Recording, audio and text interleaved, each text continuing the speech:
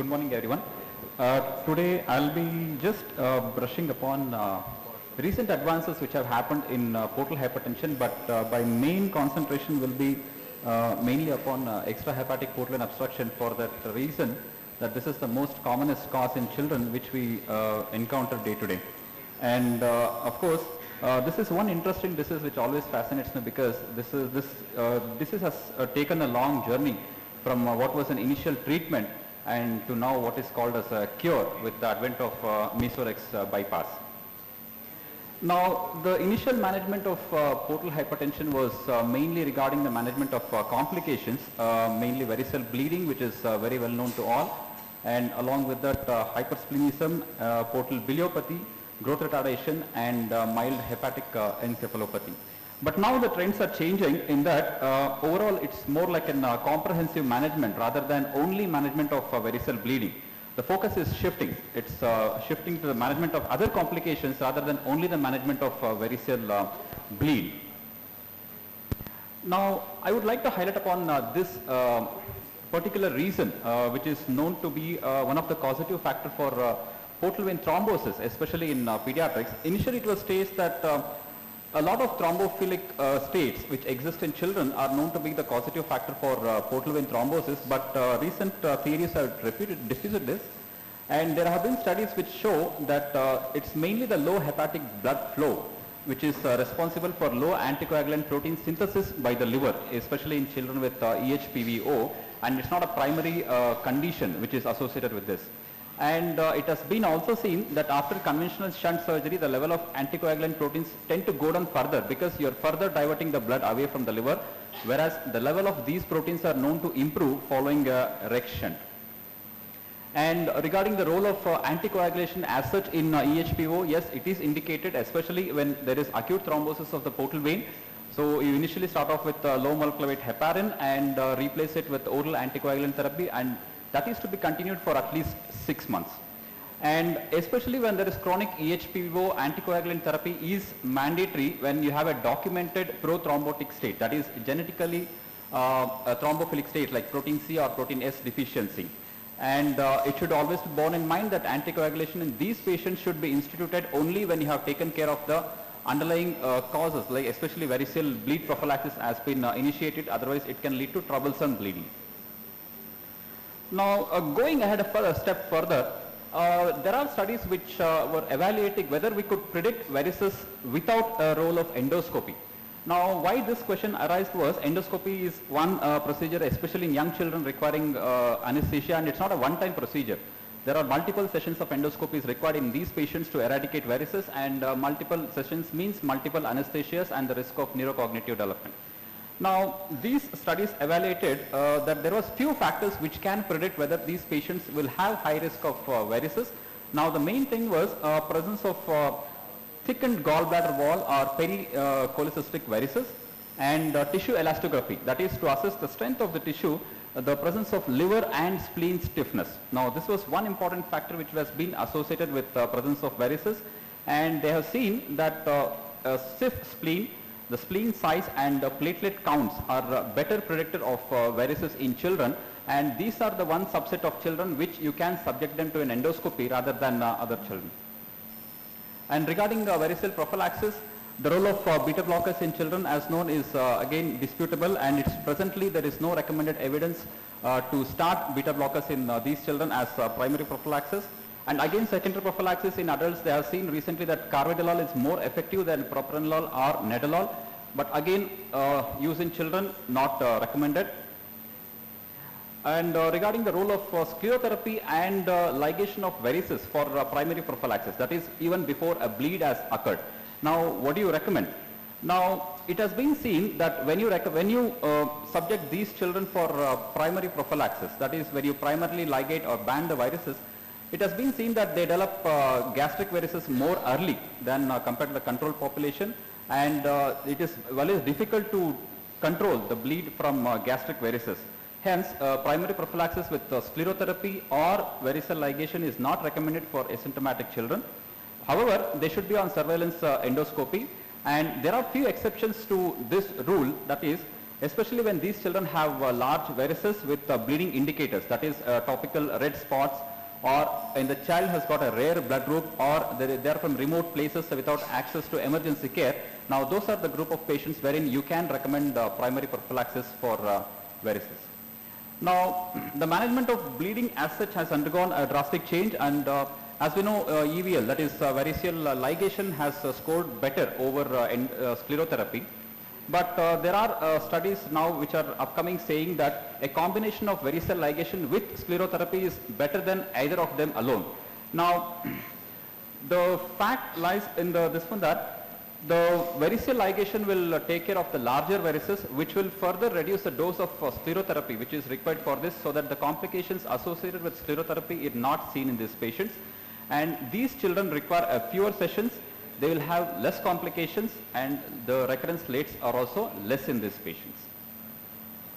And in an acute emergency bleed, when you have no access to a variceal ligator, or especially in young children wherein it's difficult to pass on a band ligator across a narrow cricopharynx, now this device, that is a topical hemostat spray, can help in acute condition, control of bleed till you can handle them definitely. Now, coming to portal cavernoma cholangiopathy. Now this terminology has been taken up than the older terminology, that is portal biliopathy. Now it can be either symptomatic or asymptomatic, and the theories being both ischemia and then compression theory. And diagnosis is usually with MRC, and unless and until there is an intervention indicated, ERC is indicated. Otherwise ERC is known to have complications, especially bleeding because of abnormal varices in this region. And the treatment advocates for these conditions indicate that asymptomatic patients can undergo primary shunt surgery without any definitive management of biliopathy, because following shunt surgery, the biliopathy is known to resolve by itself. And if they are symptomatic, then a primary endotherapy is indicated, that is ERC indicated for these patients before you contemplate definitive portal hypertensive surgery.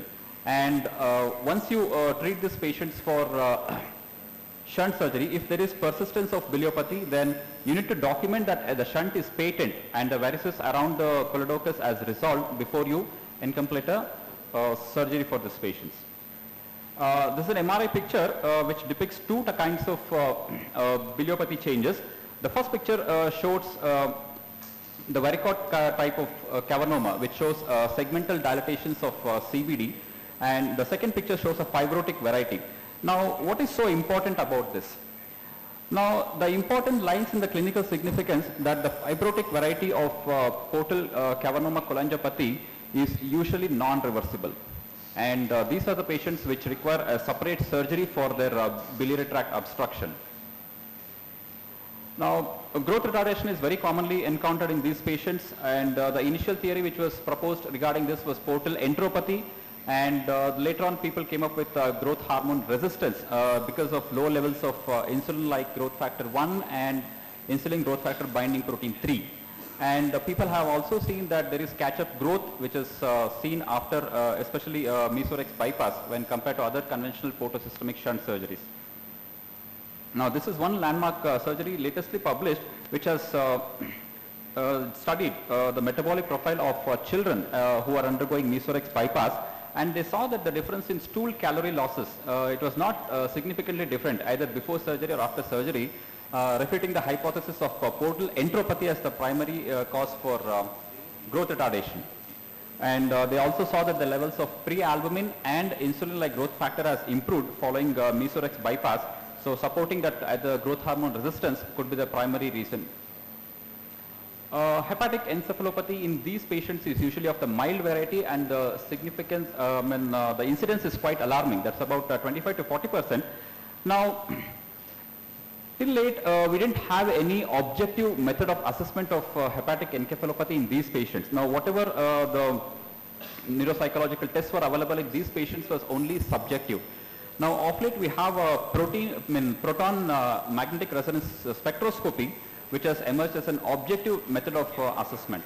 Now, it mainly analyzes the metabolites in these patients' brain, especially these three, that is glutamate, myoinositol, and choline. Now, increased levels of glutamate can be seen in any kind of liver failure, whereas the other two metabolites are most important, that is myoinositol and normal choline. Now, in children with EHPVO, it has been seen that the levels of myo-inositol are low and the choline levels are normal. Whereas in adults, as the disease progresses, the levels of myo-inositol decreases and the choline levels remain normal. Whereas in cirrhosis, the choline levels are reduced. Now, a gold standard radiological investigation which has stood the test of time is transjugular portovenography. But however, because of its invasive nature, it's not routinely performed, and routinely what we employ is color Doppler ultrasonogram or CT and MR angiogram. Now, there are studies which say that MR angiogram or CT angiogram are not 100% sensitive or specific in identifying the patent intrahepatic portal tree, especially when you're planning for a REX shunt. So a poor visualization of the left portal vein by these techniques is not taken as a contraindication for an attempted REX shunt. So any patient with EHPO, there is no contraindication to attempt a REX just because you are not seeing the portal vein on this imaging. So ideally, you need to do an intra-op transjugular portovenography to assess whether the left vein is patent. And there are few radiological interventions which can be useful in these patients, that is measurement of pressure or flow velocity at shunt, which can indicate shunt stenosis. And whenever a shunt is stenosed, you can use a balloon venoplasty or a cutting balloon venoplasty, thrombectomy or a stent placement across these shunts. And now tips for EHPO is emerging. I'll be highlighting it in the next few slides. And for uncontrolled hypersplenism, a patient who is not fit for surgery, you can even contemplate a partial splenic vessel embolization, or if the patient develops an splenic artery aneurysm because of hyperdynamic circulation, you may even use aneurysm coil embolization of the splenic artery. And of course, percutaneous transhepatic biliary drainage when there is obstruction of the bile duct. Now, this is of course a recent advancement in management of these patients. Now, earlier when we spoke about TIPS in portal hypertension, the first thing which used to come to our mind was that TIPS was a bridge for liver transplant. Now, people have further advanced in these techniques, and they have seen whether TIPS can be used in patients with EHPVO. Of course, there are stringent criteria for these, that is patient selection criteria is very, very strict, and three approaches have been used in these two studies, that is transjugular, transhepatic and transsplenic. And they have seen that the feasibility of this procedure has been affected by the extent of portal vein occlusion, and a presence of left portal vein, which was patent, has increased, it has made the procedure more easy. Now, three important factors which determine the role of TIPS in EHPVO are: one, targeting a landing site, that is a patent part of the portal vein if it is present, and crossing or negotiating your guide wire across the thrombosed portion of the portal vein, and to maintain sufficient blood flow. Now, many studies advocate early shunt surgery because the ability of the portal venous system to adapt is age dependent, and it has been seen that irreversible changes happen in these patients if you delay the surgery, which can lead to reduced blood flow if the shunt is done late. Now, there are several criteria which has been laid down at the Bevan 06 consensus, and especially the most important one is type A venous anatomy, which means a patent left and right portal vein. So you need to have a patient superior mesenteric vein, a splenic vein, and a patent bilateral IJV. And the success also depends upon the weight of the child, that is more than 8 kg. With all these factors taken into consideration, you can meet a success rate up to more than 90%. Now, the choice of graft, again, IJV has stood the test of time, and it has been recommended as the best graft for REX shunt. Now, this study has evaluated the differences in outcomes after portosystemic shunt surgery and REX shunt, and it has seen that patients who underwent REX shunt did not have any further bleed episodes over a period of 4.5 years, with improved INR and serum ammonia levels, improved growth parameters.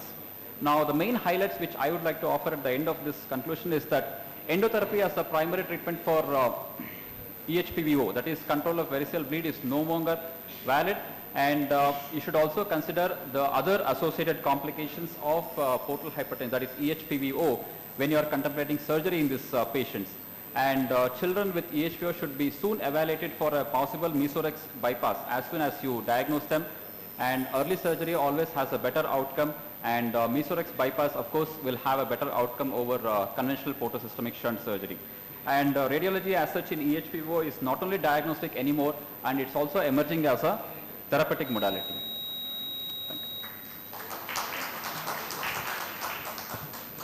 Thank you, Dr. Murali. You touched upon a difficult topic, and it's important, being a pediatric surgeons, all of us should know the management of upper GI bleed. It's an emergency most of the time. And you have touched upon the role of anticoagulants and the predictors of varices, the recent advances involved. So most of the recent advances you have covered. So the topic is open for discussion. I want PGs to participate in the discussion because most of these topics are planned keeping you in mind. So please participate in the discussion. Excellent talk, Dr. Murali. I'm Dr. Nagendra. I will be next speaker. So the most important question which lies with the portal cavernoma or EHO is timing of surgery. Actually, there are so many studies basically from the developing world, because this is largely a disease of developing world. It's not much seen in developed world as compared to our area. Yes. So there are some studies which have looked upon when should we look for surgery in case of asymptomatic portal cholangiopathy. So should we, most of the studies, like studies from SGPJ and all, they have shown it's a time duration, and thrombosis of the SMV, they are more prone to develop portal cavernomatous cholangiopathy. And even the predictors of portal colopathy is again long-standing disease and eradicated varices. So, just eradicating the varices and otherwise child is fine, small, some 4-5 centimeters of the spleen and not much symptomatic hypersplenism. The question lies is when should we offer the surgery? And with the availability of mesorex bypass, I think more and more cases should be taken up for the surgery. So largely when I refer the cases for surgeons, the most important debate is when should we offer the surgery. That is the most important debate. So with your talk, at least one thing has been clear, that mesorex bypass should be offered very early. Yeah. Even for the primary prophylaxis, it's been recommended. So when should, like in case of asymptomatic biliopathy, is there any consensus regarding bypass surgery? If the question was timing of surgery. I think the surgery. speaker has addressed that question. He has advocated an earlier intervention because of the various comprehensive treatment that you mentioned. Yeah, exactly. Yes. So apart from mesorex bypass, if mesorex bypass is not possible, then when should we contemplate the surgery? That is your question. Thank you. Anyone else? Dr. Sanjay, would you like to make a comment on the mesorex bypass, since it's... No, I think I should congratulate you on a very, very nice and very, very comprehensive presentation. I think it was crisp.